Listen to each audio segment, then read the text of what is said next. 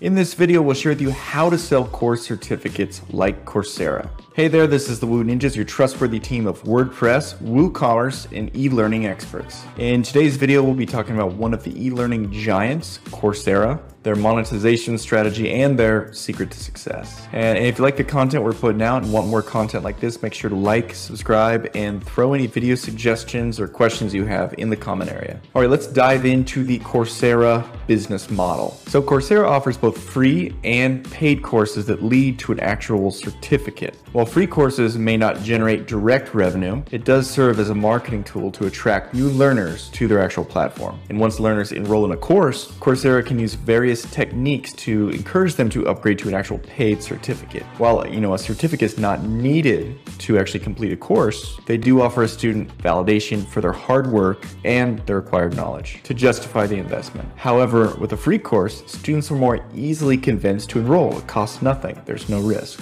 As a result, courses have much more students, and a large portion of them inevitably convert to actually paying for a certificate. So since many of our clients work with LearnDash LMS, Learning Management System, we'll show you how to set up this monetization strategy for your LearnDash course. Currently, LearnDash LMS doesn't offer users the ability to sell course certificates or access to quizzes. However, this monetization strategy is possible with the LearnDash Pay for Quiz and Certificate add-on.